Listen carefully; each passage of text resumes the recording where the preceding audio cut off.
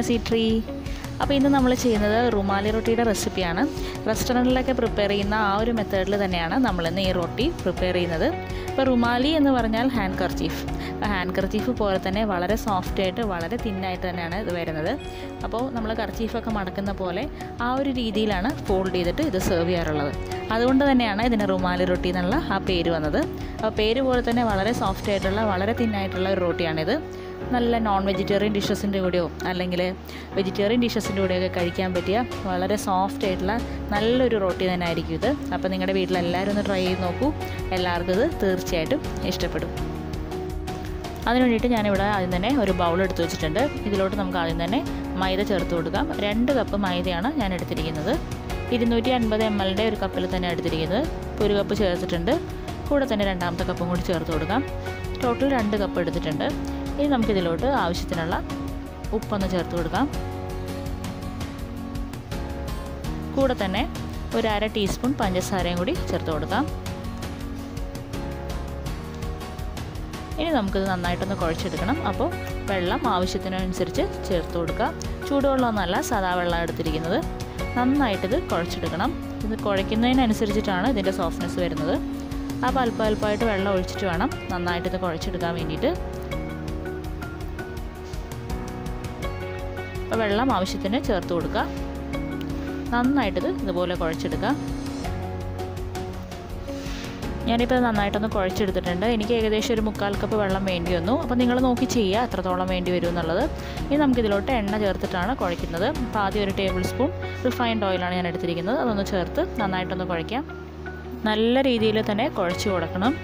ഇടയിൽ ഇതുപോലെ തന്നെ ഓയിൽ ഒഴിച്ച് കൊടുക്കുക. അപ്പോൾ ലാസ്റ്റ് എത്രത്തോളം വേണ്ടി വന്നു ഞാൻ പറഞ്ഞുതരാം. അപ്പോൾ നല്ല സോഫ്റ്റായിട്ട് നമുക്ക് കിട്ടണമെന്നുണ്ടെങ്കിൽ ഒരു 10 മിനിറ്റെങ്കിലും മിനിമം ഇതുപോലെ തന്നെ കുഴച്ചെടുക്കണം. കുഴയ്ക്കുന്നതിനനുസരിച്ചിട്ടാണ് ഇതിൻ്റെ സോഫ്റ്റ്നെസ് വരുന്നത്. അപ്പോൾ മിനിമം 10 മിനിറ്റെങ്കിലും നിങ്ങളിത് കുഴച്ചിരിക്കണം.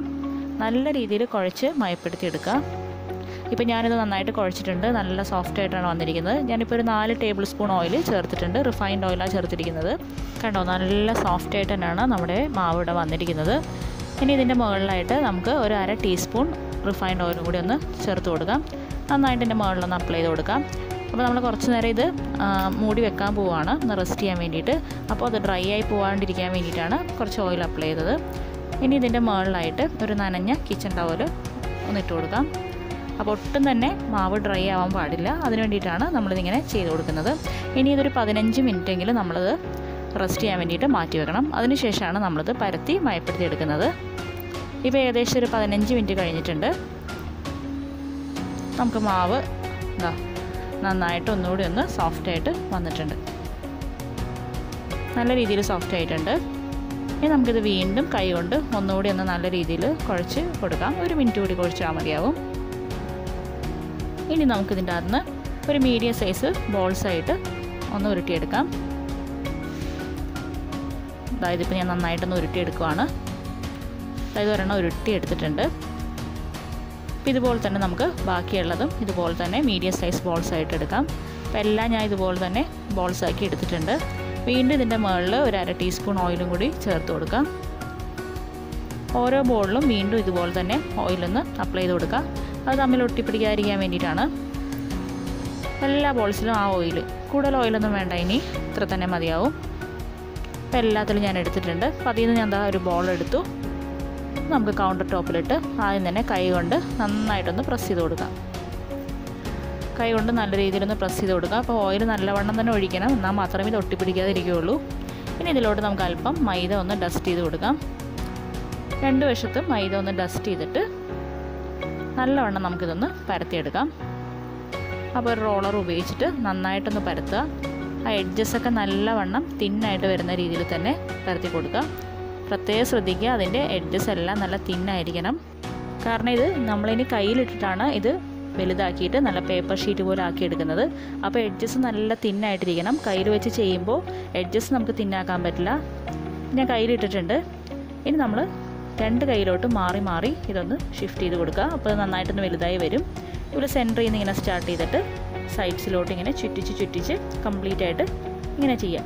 സെൻറ്ററിൽ നിന്ന് തുടങ്ങാം, സൈഡ്സിലോട്ട് ഷിഫ്റ്റ് ചെയ്ത് 2 കൈയിൽ നിന്ന് മാറി മാറി ചെയ്യാം. പരത്തുമ്പോൾ അപ്പോൾ പ്രത്യേകം ശ്രദ്ധിക്കുക, എഡ്ജസ് നല്ല തിന്നാവണം. കാരണം നമ്മളിങ്ങനെ സെൻറ്ററിൽ നിന്ന് സ്റ്റാർട്ട് ചെയ്യുമ്പോൾ സെൻട്രൽ പോർഷനിൽ നിന്ന് മാത്രമേ അതിങ്ങനെ വലുതായി വരുള്ളൂ. എഡ്ജസ് അതുപോലെ തന്നെ ഇരിക്കും. എഡ്ജസ് തിന്നായിട്ടിരുന്നാൽ മാത്രമേ ഇങ്ങനെ ചെയ്യുമ്പോൾ കറക്റ്റായിട്ട് അത് കിട്ടുള്ളൂ. ഇതുപോലെ ഇങ്ങനെ കയ്യിലിട്ട് തിരിച്ചു മറിച്ചു വിട്ടിട്ട് നന്നായിട്ട് ഇതുപോലെ ചെയ്യണം. അപ്പോൾ ഇത് കാണുമ്പോൾ ഇച്ചിരി ബുദ്ധിമുട്ടാണെന്ന് തോന്നും, പക്ഷെ നമ്മൾ ചെയ്യുമ്പോൾ വളരെ എളുപ്പമാണ്. 1-2 ചെയ്ത് കഴിയുമ്പോൾ തന്നെ നമ്മൾ നല്ല രീതിയിൽ ഇത് പ്രാക്ടീസായിട്ട് വരും. അപ്പോൾ ഇനി നല്ല സ്പീഡിൽ ഒന്നുകൂടി ഒന്ന് ചെയ്ത് കൊടുക്കാം. അപ്പോൾ നല്ല പേപ്പർ ഷീറ്റ് പോലെ ഇതിങ്ങനെ ആയി കിട്ടും. കണ്ടോ, നല്ല തിന്നായിട്ട് ഈ ഒരു ഷീറ്റ് കിട്ടും. ഈ സമയത്ത് ഞാനിവിടെ ഒരു ഇരുമ്പ് ചട്ടി കമഴ്ത്തി ഗ്യാസിൽ വെച്ചിട്ടുണ്ട്. ഹൈ ഫ്ലെയിമിലിട്ട് കൊടുക്കുക. അപ്പോൾ അത് ചൂടാവട്ടെ. ഈ സമയത്ത് ഒരു പാത്രത്തിൽ ഒരു അല്പം ഉപ്പെടുക്കാം, ഒരു 1/4 ടീസ്പൂൺ, കൂടെ തന്നെ ഒരു 2 ടേബിൾ സ്പൂൺ വെള്ളവും കൂടി ചേർത്തിട്ട് നന്നായിട്ടൊന്ന് മിക്സ് ചെയ്യാം. ഇപ്പോൾ നമ്മുടെ ചട്ടി നന്നായിട്ട് ചൂടായിട്ടുണ്ട്. ഹൈ ഫ്ലെയിമിൽ തന്നെ ഇടുക. ഇതിൻ്റെ മുകളിൽ കുറച്ച് എണ്ണ ഒന്ന് അപ്ലൈ ചെയ്ത് കൊടുക്കുക.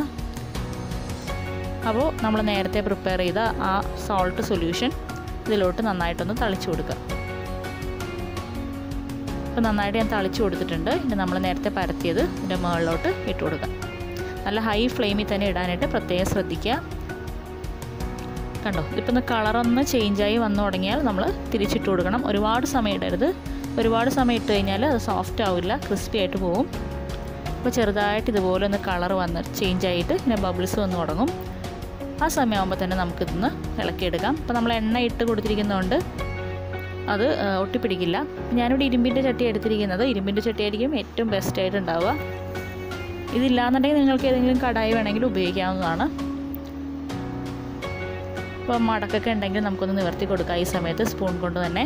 അപ്പോൾ ഒരുപാട് സമയമായിട്ട് മൊരിക്കരുത്. അപ്പോൾ ദാ രണ്ടാമത്തെ സൈഡും ഒന്ന് മൊരിഞ്ഞ് തുടങ്ങിയിട്ടുണ്ട്. ചെറുതായിട്ട് കളറൊക്കെ ഇങ്ങനെ ഒന്ന് ബ്രൗണായി വന്ന് തുടങ്ങിയിട്ടുണ്ട്. ഇപ്പോൾ 2 സൈഡും ഏകദേശം ഒന്ന് കുക്കായിട്ടുണ്ട്. നമുക്കിതിനകത്ത് നിന്ന് മാറ്റാം. കണ്ടോ, നല്ല സോഫ്റ്റ് ആയിട്ടാണ് നമ്മുടെ റൊട്ടി ഇവിടെ വന്നിരിക്കുന്നത്. അത് നമുക്കൊരു പ്ലേറ്റിലോട്ട് മാറ്റാം. അപ്പോൾ നമ്മൾ അടുത്തതും ഇതുപോലെ തന്നെ നമുക്കൊന്ന് പരത്തിയെടുക്കാം. അപ്പോൾ നമ്മളിത് നേരത്തെ പരത്തി വെക്കരുത്. ഓരോന്ന് പരത്തിയിട്ട് അപ്പം ചുട്ടെടുക്കുകയാണ് ചെയ്യുന്നത്. അപ്പോൾ രണ്ടാമത്തെ ഞാൻ ഇതുപോലെ തന്നെ എടുത്തിട്ടുണ്ട്. പ്രത്യേകം ശ്രദ്ധിക്കുക, സൈഡ്സ് നല്ല തിന്നായിട്ട് പരത്താനായിട്ട് പ്രത്യേകം ശ്രദ്ധിക്കുക. കാരണം നമ്മൾ കയ്യിലിട്ട് ചെയ്യുമ്പോഴത്തേക്കും ആ എഡ്ജസ് തിന്നായി കിട്ടില്ല. ആ സെൻറ്ററിൽ നിന്നാണ് അത് വലുതായി വരുന്നത്. അപ്പോൾ പ്രത്യേകം ശ്രദ്ധിക്കണം, എഡ്ജസ് നല്ല രീതിയിൽ തിന്നാക്കി പരത്തി കൊടുക്കുക. അപ്പോൾ ഒരു വട്ടം കൂടി ഞാൻ കാണിക്കുകയാണ് ആദ്യം മനസ്സിലാകാത്തവർക്ക് വേണ്ടിയിട്ട്. വീണ്ടും ഇതുപോലെ കയ്യിൽ തിരിച്ചു മറിച്ച് വിട്ടിട്ട് സെൻറ്ററിൽ നിന്ന് സ്റ്റാർട്ട് ചെയ്ത് സൈഡ്സിലോട്ട് ഇങ്ങനെ പരത്തി കൊടുക്കുക. അത് നിങ്ങൾ ചെയ്യുമ്പോൾ കറക്റ്റായിട്ട് വന്നോളും. ഇത് കണ്ടിട്ട് ആരും പേടിക്കേണ്ട ആവശ്യമില്ല. പെട്ടെന്ന് തന്നെ നമുക്ക് ചെയ്തെടുക്കാൻ സാധിക്കും. കണ്ടോ, ഇതുപോലെ തിരിച്ചു മറിച്ച് ഇട്ടിട്ട് നല്ല തിൻ ഷീറ്റായിട്ട് ഇത് മാറ്റിയെടുക്കുക. എല്ലായിടത്തും ഒരേ തിക്നെസ് ആവണം.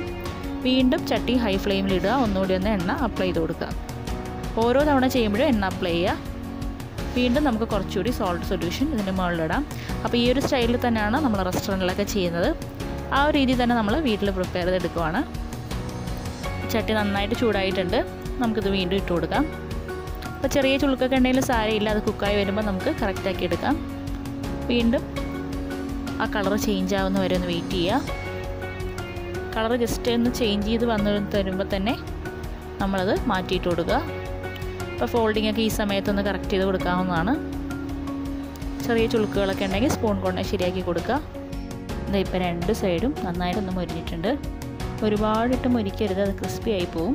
ഇതിപ്പോൾ നല്ല സോഫ്റ്റ് ആയിട്ട് തന്നെ വന്നിട്ടുണ്ട്. നമുക്ക് ഒരു സെർവിങ് ഡിഷിലോട്ട് മാറ്റാം. അപ്പോൾ എല്ലാ റൊട്ടിയും ഇതുപോലെ തന്നെ ഞാൻ ഇവിടെ പ്രിപ്പയർ ചെയ്തെടുത്തിട്ടുണ്ട്. ഇതിൻ്റെ സോഫ്റ്റ്നെസ് എന്ന് പറഞ്ഞു കഴിഞ്ഞാൽ നമ്മൾ എത്ര സമയം കുഴയ്ക്കുന്നു അതിനെ ഡിപ്പെൻഡ് ചെയ്തിരിക്കും. കൂടുതൽ സമയം നമ്മൾ കുഴയ്ക്കുകയാണെന്നുണ്ടെങ്കിൽ ഇത് നല്ല സോഫ്റ്റായിട്ട് തന്നെ നമുക്ക് കിട്ടും. പിന്നെ ഇത് കൂടുതലായിട്ടും ചൂടോടുകൂടി കഴിക്കാനാണ് ഏറ്റവും നന്നാവുക. തണുക്കും തോറും ഇത് കുറച്ച് റബ്ബറി ആയിട്ട് വരും, മൈദ ആയതുകൊണ്ട്. അപ്പോൾ ചൂടോടുകൂടി ഉണ്ടാക്കി ചൂടോടു തന്നെ കഴിക്കുക. പിന്നെ ഇത് വെജിറ്റേറിയൻ ഡിഷസിൻ്റെ കൂടെ ആണെങ്കിലും നോൺ വെജിറ്റേറിയൻ ചിക്കൻ ആയാലും ബീഫായാലും എന്തിൻ്റെ കൂടെയും നല്ലൊരു കോമ്പിനേഷനാണ് നമ്മുടെ ഈ റുമാലി റൊട്ടി. അപ്പോൾ എല്ലാവരും ഒന്ന് വീട്ടിൽ തയ്യാറാക്കി നോക്കൂ. എല്ലാവർക്കും തീർച്ചയായിട്ടും ഇഷ്ടപ്പെടും. വീഡിയോ നിങ്ങൾക്ക് ഇഷ്ടപ്പെട്ടിട്ടുണ്ടെങ്കിൽ ലൈക്ക് ചെയ്യാനും ഷെയർ ചെയ്യാനും സബ്സ്ക്രൈബ് ചെയ്യാനും മറക്കരുത്. സബ്സ്ക്രൈബ് ചെയ്യുമ്പോൾ ബെല്ലൈക്കൺ ക്ലിക്ക് ചെയ്താൽ മാത്രമേ ഇതുപോലുള്ള പുതിയ പുതിയ ഡിഷസ് ഞാൻ ഇടുമ്പോൾ നിങ്ങൾക്ക് കറക്റ്റായിട്ട് നോട്ടിഫിക്കേഷൻ കിട്ടുള്ളൂ. അപ്പോൾ അടുത്ത വീഡിയോയിലൂടെ നമുക്ക് വീണ്ടും കാണാം. അതുവരെ എല്ലാവർക്കും ടാറ്റാ.